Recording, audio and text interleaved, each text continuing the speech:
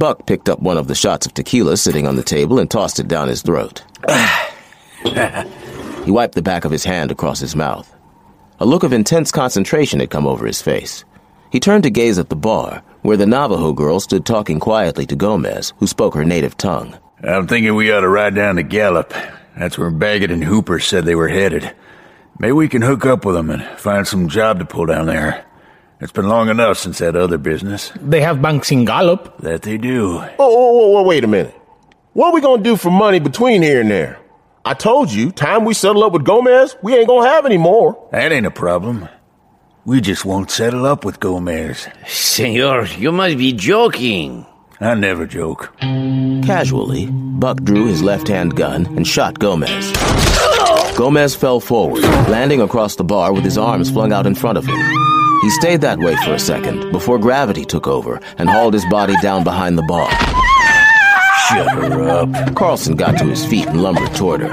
I got just the thing. Before he got there, a large figure with a shotgun burst through the doorway leading to the living quarters in the rear of the cantina. Carlson, look out! Me cago en puta madre! Julio leaped up out of his chair and came out with a throwing knife. The blade flickered across the room and lodged itself into the throat of the woman. She was Gomez's wife, and she had heard what was going on in the cantina as she rolled tortillas in the back room. Choking and drowning in her own blood, she managed to pull both triggers on the shotgun, but the twin barrels had dropped so that all the double charge of buckshot did was blow a hole in the dirt floor. But then she toppled to the side. You are a lucky man, amigo. If not for me, that cow would have blown your head off. Yeah, I owe you my life. You want to go first with the girl? Julio started across the room to retrieve his knife. No, you go ahead. I am in no hurry. Oh, yeah. I've been looking forward to this. The girl had stopped screaming. She cringed away, scuttling across the dirt floor as Carlson reached for her. She had been with many men in the time she had been here at Gomez's place. Some of them had been bad men and treated her rough. But these three were different, she sensed. These three would not leave her alive when they rode away from here. Julio pulled his knife out of the dead woman's throat and used her skirt to wipe the blood from the blade. Do you think anyone will come to see what the shots were about? Not likely. Those villagers will be too scared to come out of their holes, like the rabbits they are. He downed another shot of tequila. Now we don't have to settle up with Gomez. I'll bet there's even some money in his till that we can help ourselves to. We'll have enough to make it to Gallup. See, I believe you're right. Damn it, girl, don't run away from me. You just make it worse for yourself. Not that it could get a whole lot worse than what I got in mind for you. The big man suddenly lunged forward. A ham-like hand at the end of a thick, heavy-muscled arm wrapped around the girl's slender arm. Carlson jerked her toward him. I'd let her go if I was you. The three outlaws looked toward the door. They hadn't heard a horse come up, but the man who stood there had to have gotten to the village some way. He wasn't one of the villagers, that was for sure. With the brilliant sunlight behind him, they couldn't make out anything except his tall, broad-shouldered silhouette, topped by a flat-crowned hat. Mister, you are a damn fool. If you've got any sense, you'll turn around and walk away from here. Hell, if you're smart, you'll run. That's one thing nobody's ever accused me of. Being smart. His head turned slightly as he looked at Carlson. I said let her go, fatty. Carlson shoved the girl against the bar and took a step toward the newcomer. Why, you son of a bitch! I think I'll kill you last. Those two bastards, though, they strike me as being more dangerous. The voice was so smooth, it took a heartbeat for the three hard cases to grasp the implication of the words. Get him! Buck exploded from his chair, clawing at both guns. The stranger went for Julio first. Julio was already crumpling to the floor when Buck had both guns out, their barrels rising. The slugs punched into his chest. The dead body tripped over the chair and crashed to the floor. That left Carlson. He had succeeded in dragging out his Remington while the stranger was disposing of Julio and Buck. He even got a shot off that knocked chips of adobe from the edge of the door as the stranger crouched. The stranger took aim. Carlson's head jerked back, but he managed to stumble ahead a couple of steps as the knowledge that he was dead slowly penetrated his piggish brain. His knees hit the floor. Then he pitched forward on his face. The stranger didn't pouch his iron. He stalked into the cantina and held the gun ready as he checked the bodies to make sure they were dead.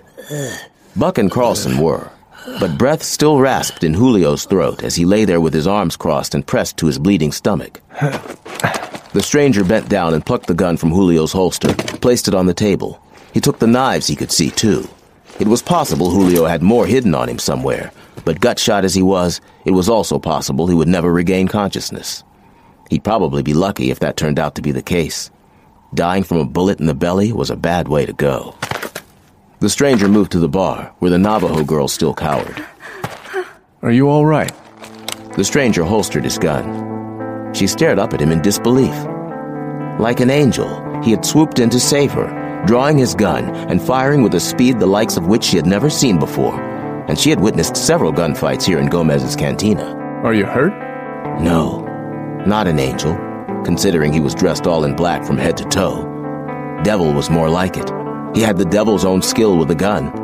He would have been handsome, the girl thought, with that long sandy hair and close-cropped beard, if not for the coldness in his eyes. Yet despite that coldness, the chilly glint that said he cared for nothing and no one, he had risked his life to save her. Julio and Carlson had both come within a whisker of killing him. The fight could have turned out very differently, but it hadn't. Yes, not hurt. Good. His eyes went to the woman. Was she your mother? No. She... Gomez's wife. Gomez? The girl pointed behind the bar.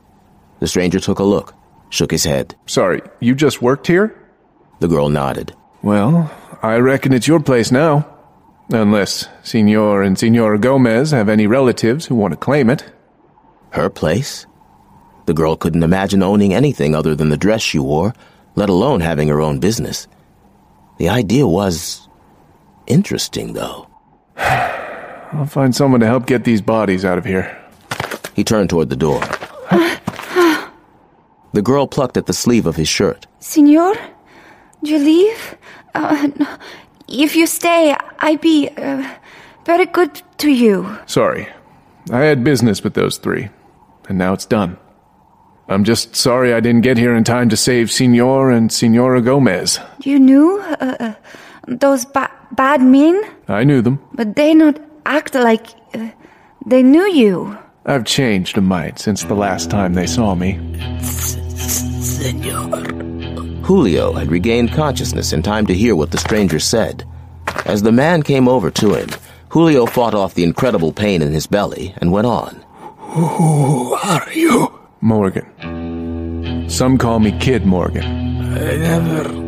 I never heard of you. You knew me by another name. Remember when you were in Carson City a while back? You remember Black Rock Canyon? No. Dios mío, no. We heard you were dead. You heard wrong. You came all this way to find us. You three were just the first. You won't be the last. Hurts like hell, doesn't it? Sí, senor. I have no right to ask any favors of you. You sure don't. But I beg you, in the name of El Señor Dios, who will send me to hell, end it now. Spare me this pain. You didn't spare me any. The kid straightened and drew his gun. But I reckon I can give you what you want. If you give me what I want. He looked over his shoulder at the girl, who watched with wide, dark eyes. Run along for right now. Go find somebody to help you. Tell the people in the village that it'll be all right. Don't worry.